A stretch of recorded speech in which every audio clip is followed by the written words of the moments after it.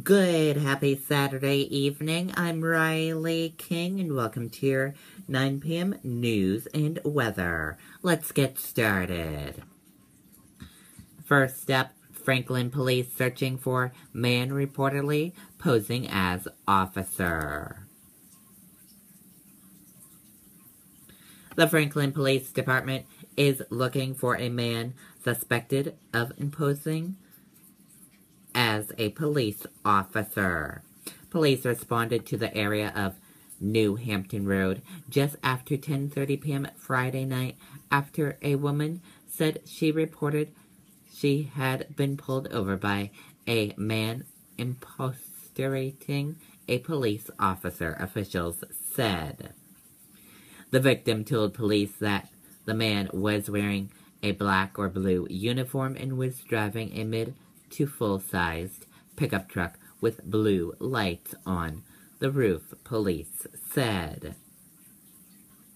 Franklin police are looking for a clean-shaven white male with short hair. He is described as being 5 feet 9 inches tall, weighing between 170 pounds to 180 pounds, officials said.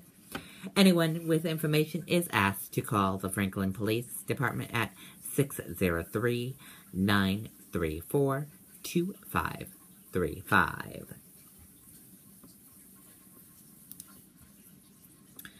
Firefighters combat brush fire in Hooksett.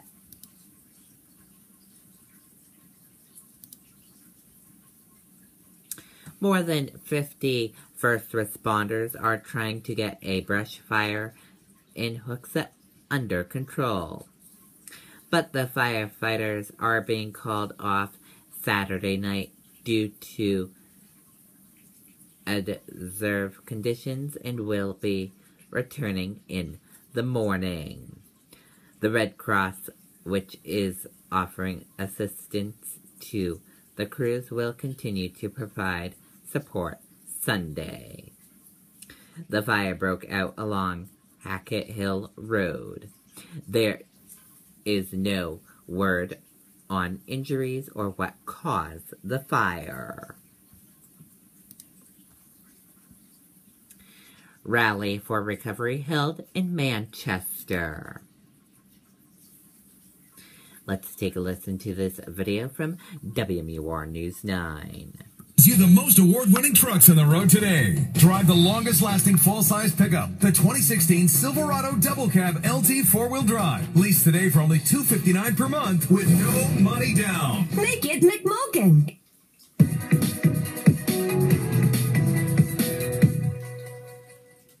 An organization called Hope for New Hampshire Recovery held the event here in Manchester. It's aimed at helping break down the walls of recovery.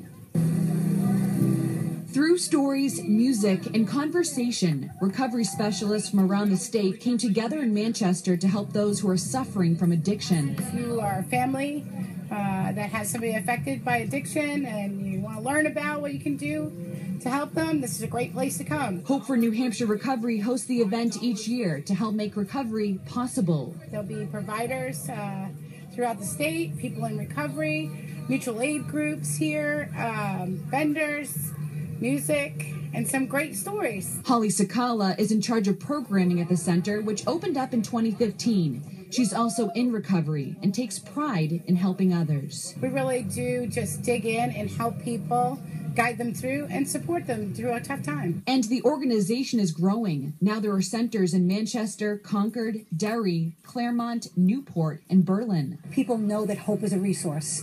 They know the name, they know the brand, and they know they can go there to look for answers. So we're tickled to death that we've been able to develop that for the community and the state. While the event helps to make the connection to recovery services, it's also a time for people to celebrate being in recovery. I bought into the life of recovery and I found a life beyond my wildest dreams. RJ Veed travels all across the country sharing his story and inspiring others to be survivors. I get to travel the country and I speak to thousands of people and pretty much spread the message of hope and the stigma of what an addict is.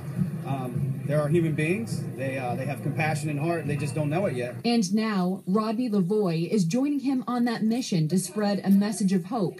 He lost his sister in 2011. If I can help one family out there to not go through what my family went through, then it's a blessing. This event is part of National Recovery Month. Other events just like it are being held all across the country to celebrate recovery and hope. Reporting in Manchester, Kristen Carosa, WMUR News 9. Okay, and there you go on that report. Russia says Syrian Remage force targeted by U.S.-led coalition airstrikes. The U.S. military says it has halted airstrikes over Syria after Russian defense military accused the U.S.-led coalition of carrying out a strike that hit Syrian government soldiers, killing 62 and injuring 100. At CBC Gala, Obama jokingly addresses birther controversy. Let's take a listen to this video from CNN. Getting more from your car insurance with Drivewise. It's good to be in good hands. The birther movement had its birth in Barack Obama's first presidential run when some Democrats wanted to stop him and hit on this idea that maybe he wasn't born in the United States and wasn't eligible. Hillary Clinton never embraced that story. So why do some people think that she did? Go to 2007 when a campaign aide wrote an assessment of the race where he said Barack Obama's lack of American roots could hold him back in the primary.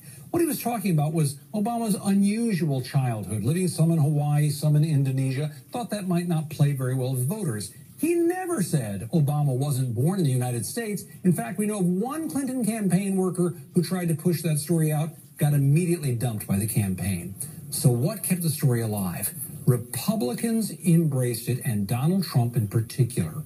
As Donald Trump started considering a run for the presidency himself, here we get to 2011, and suddenly he's showing up on TV saying, why doesn't he, Obama, show his birth certificate? He goes on to talk radio and on the internet saying, I'm starting to wonder myself whether or not he was born in this country. And in an even more pronounced way, he said, if he wasn't born in this country, which is a real possibility, then he's pulled one of the great cons in the story of politics. So you see how he's stacking up the doubt here. And then Barack Obama releases his long-form birth certificate, and everyone thinks the story is dead. It's finished. There's the proof. He was born in America. But not so fast. We move forward, and Trump starts bringing it up again. A lot of people do not think that birth certificate, was an authentic certificate. And then he keeps going, saying things on Twitter, for example. He jumps out there and he says, an extremely credible source has called my office and told me that Barack Obama's birth certificate is a fraud.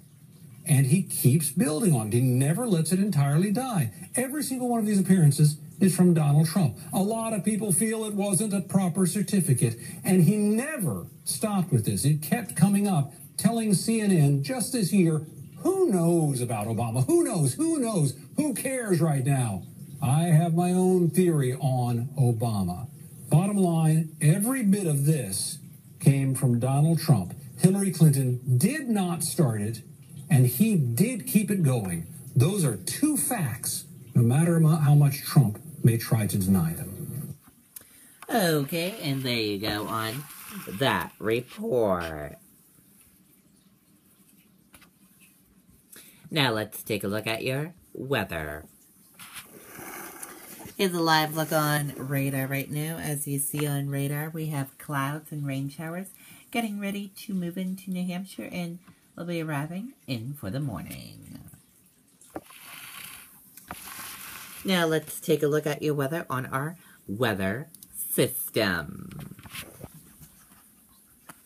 Your weather on our weather system right now, your wind speed peak is 7 miles per hour, average is 2, current is 1 from the south. Your temperature is 65 degrees. Humidity is 78%. Your dew point is 58 degrees. Your forecast is sun/rain. And your pressure is 29.92. Now let's take a look at your next 7-day forecast.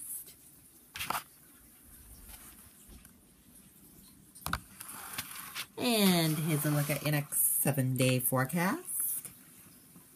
And that does it for your 9 p.m. news and weather. I hope you all have a great rest of your Saturday night. Good night, everyone. Bye.